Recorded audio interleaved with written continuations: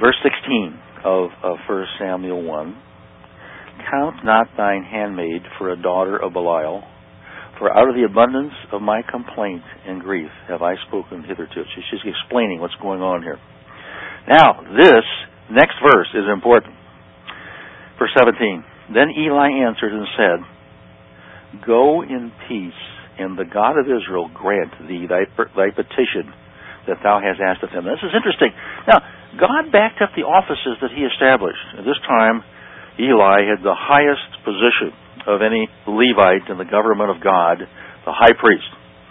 You'll see the priest system was used throughout the Old Testament, and so he was the honcho. He was in charge there. So when Eli made this statement, may God grant you what you've asked for, this was a promise that God would do what she wanted, and God backed that up. God supported the offices that he established. Now, we'll see later in a few chapters here, Eli has some problems, and God removed him, actually. But the point is, he's in office now, and Eli, the high priest, promised that God would fulfill her request. And verse 18, another important principle. And she said, Let thine handmaid find grace in thy sight. So the woman went her way and did eat, and her countenance was no more sad. Now, this is an important principle.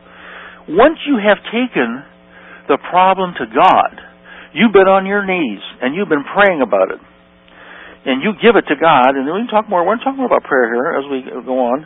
Then you don't have to go around being sad anymore. She wasn't sad anymore after that. She went back and ate and drank and enjoyed it because she knew God was going to answer her prayer. God's working on this thing. She turned it over to God. God's going to take care of it. Now remember, it said that God closed her wounds so that she couldn't conceive. So and God's going to do something about it. And the priest even promised that. Okay. Important principle about prayer. Once you pray, I'll talk more about prayer here, and I've had cases where situations in my life, we're going to talk about it a little later here, but I mean, the point is, there's no reason to be sad once you have turned the situation over to God. You've gone to the highest power in the universe. You've laid this whole thing out, your situation, and you've talked it over with God. And once you've done that, you can have confidence, faith, belief in things we cannot see. Hebrews 11:1, things we can't see. And God's going to do something about it. And that's important. We believe. We believe that God is going to answer prayers. Faith. We believe it. Okay. Remember the